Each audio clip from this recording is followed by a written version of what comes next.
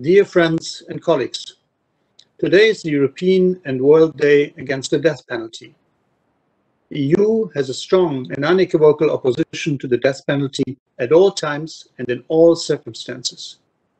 We have long advocated for a global moratorium on the capital punishment, as the abolition of the death penalty worldwide is an objective of the EU's human rights policy. We therefore welcome the global trend where the number of countries that are still executing people continues to fall. Last year, no executions took place in 176 countries, representing 91% of the UN member states. We continue to urge Belarus to move towards death penalty abolition too.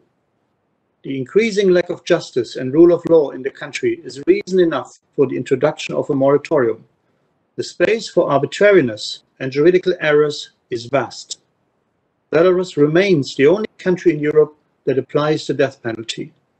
It is true that the authorities have always provided scarce reporting on the executions. However, recently the procedures have become even more secretive. Often, not even the convicts' families are allowed to know whether and which of the death row inmates have been executed and which remain alive. It is still unclear whether Viktor Skruncik, sentenced to death in March 2020, was executed this August or September, as only ambiguous state TV reports hint at that.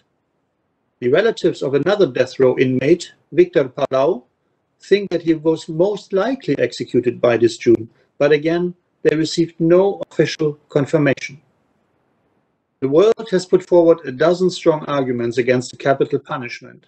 So just like torture and slavery, it must be irreversibly removed from the justice systems of all societies, including, of course, Belarus.